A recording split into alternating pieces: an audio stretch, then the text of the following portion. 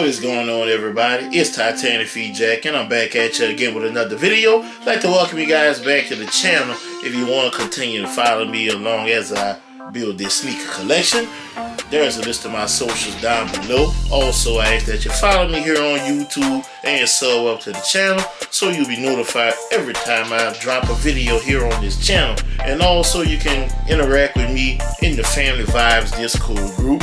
Here's the IG page right there. Message the Instagram account if you'd like to join, or you can hit myself up if you have any questions about joining Discord group, and we'll get you started on your journey to build your sneaker collection for retail or a little more than retail. Now today I got an early review for you guys. Just gonna jump right into it because it represents the city where I'm at again. You see that Jordan 1 Nike box, black box, red lettering, and you see that box tag. I'm gonna read it out loud for you guys. It says Air Jordan 1 Retro Low OGZ. The colorway is flax, muslin, fauna, and brown, size 12. And not sure what these are gonna retail at. Pop the top.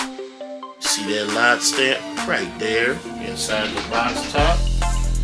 You got that white paper. And look inside. You got the YDM sticker.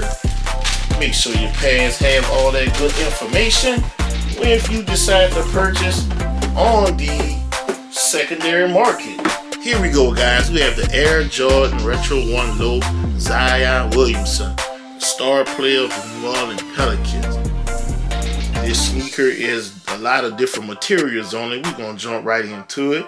Looking at your quarter panel, we got some tan suede going on there. Nice grain, kind of thick. And you have some canvas material going on here. And on the heel in the dark tan colorway, we have a chocolate brown Nike swoosh, which is a short grain of suede, not that thick. And you have a little gray going on right here on the lace eyelets.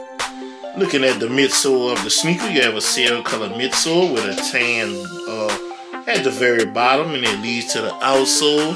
And I say tan, I meant to say gum. You have a gum color outsole. There you go. And if you look at the right on the heel, we have a VooDoo pin. You know that is very popular in New Orleans if you practice voodoo. Looking at the heel of the sneaker, you have the Wings logo upside down. And if you peel it up, they got some writing on here, and it says Zion, which is Zion Williamson. And you look on the medial side, you have this right here. This may or may not be Zion's signature in the threading right there. And you have more of that nice tan suede on the medial side of the sneaker with the chocolate swoosh. That is suede as well. You got that great canvas going on here on your lace eyelets, and more of that darker tan right here that matches the tan on the heel. Sail midsole, gum at the very bottom. Then looking at your toe cap, your toe box, you have some green canvas material, and you have a chocolate brown Nike swoosh embroidered on. And looking at the toe box is a little different than you would normally see on your Jordan 1 lows. Looks like they got a bunch of crosses stitched on here, which represents voodoo as well. And you have rope laces, and it does come with additional laces. The laces are affixed to the other shoe. There you go. And you got a darker tan suede on here, and a woven patch that's upside down right there with the Nike Air on there. And you have a gray looking sock liner, and you have your cardboard shoe tree, size 12, 12 and a half. And looking at the insert, there you go. Get a look at that size tag, size 12. Production date, April 27th through June 21st. But this is the sneaker, the Zion Williamson.